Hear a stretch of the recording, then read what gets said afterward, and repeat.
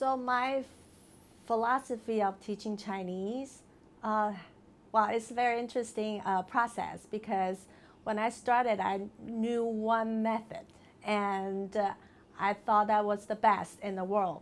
To do drill instruction, like drill the students all the time, make them repeat. But throughout the years, I realized they can say certain things, but they could not have a conversation. So they can do well in tests. That doesn't mean they can go out and have a conversation.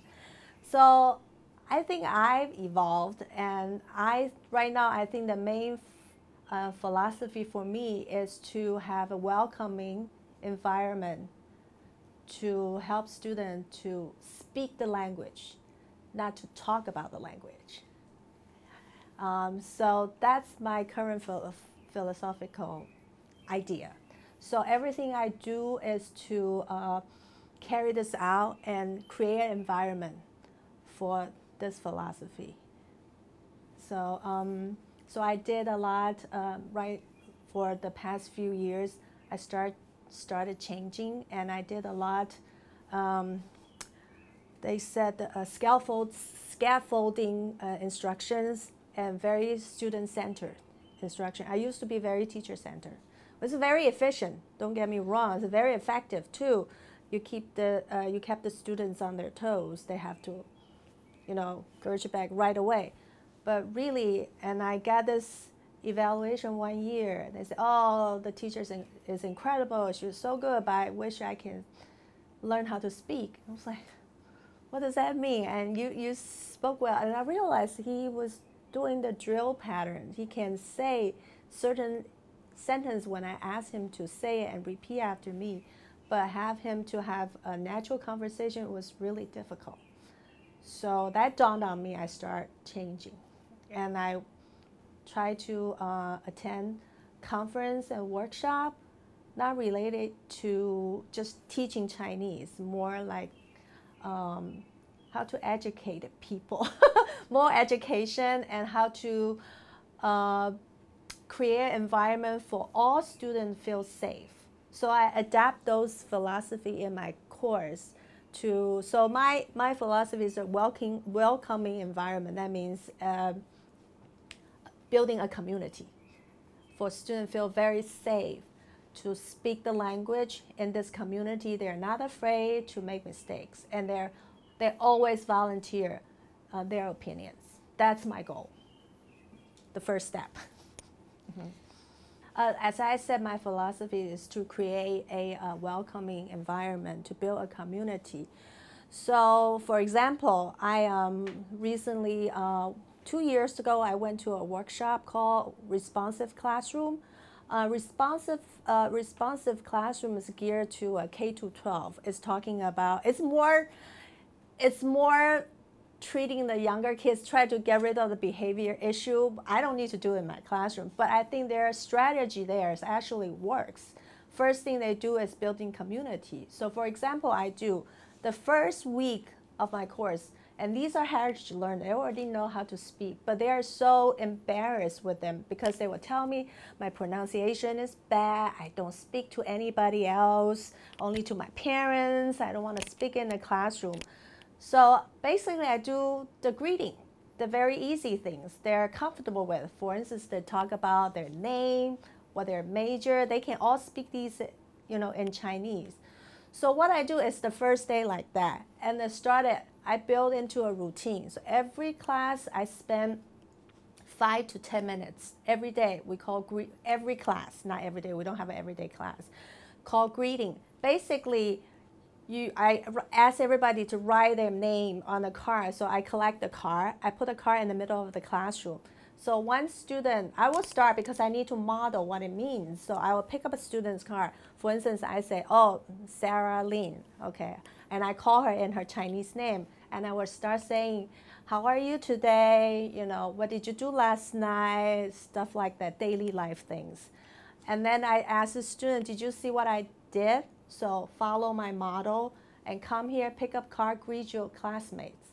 So every day I do this. I think after 2 weeks, everybody knows everybody's name.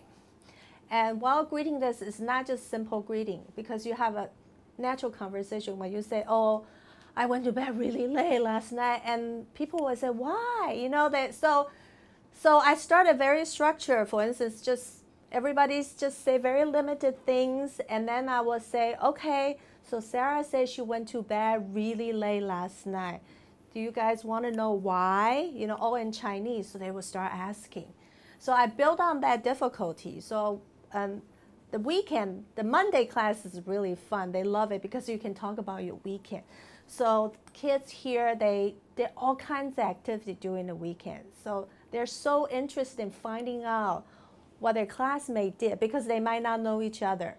Some took classes together, so they will complain same course together in the classroom. Many teachers probably think it's a waste of time. It's, you know, really, you know, why are you talking about that? But I think it's through this you build a community. So the moment they walk into the classroom after 1 month, they could have a test before the Chinese class. The moment they walk into, because of this greeting rituals, they have to switch their gear into speaking Chinese right away. And because you're having a conversation, so you really need to engage your classmates. So that's what I mean building a community. They feel so freely can talk about anything they could, and they don't know the words. They will ask me, how do you say this? You know, this is what I'm doing right now. It's really blah, blah, blah. So, and people really want to find out. And I add another component after a few weeks is to, by the time now they already know each other's name. So I like to, every lesson I ask them to write an essay. I give them a topic to write an essay. So I will ask them, for instance, I'll say, we talk about family. So our topic is Chinese family.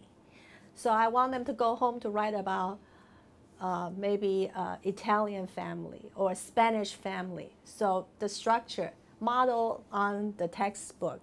So nobody knows what other students were writing about, right? So this time we call sharing. So this sharing part is talk about what did you write? So some students, oh, I wrote about Spanish family.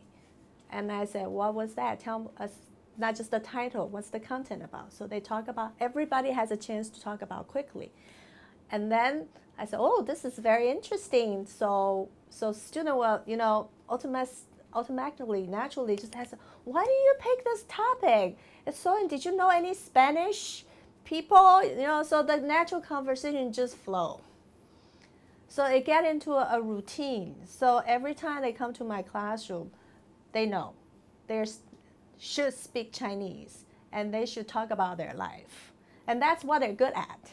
They cannot talk about politics, they cannot talk about history, but they can talk about themselves.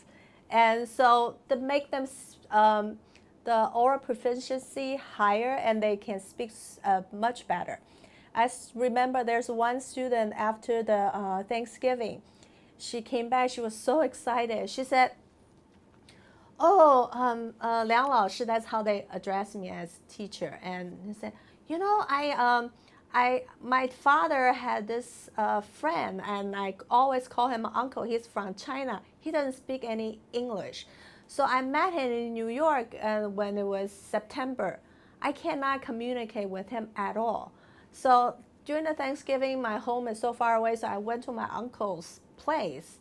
And I can talk to him, and he kept saying that my Chinese improved. And he said, oh my God, it's only 2 months. I can't believe I can speak the most Chinese. Even though I speak Chinese with my parents, I can never speak to anybody. And she just came by so excited, you know, so excited. And then so I feel great. So I know it worked.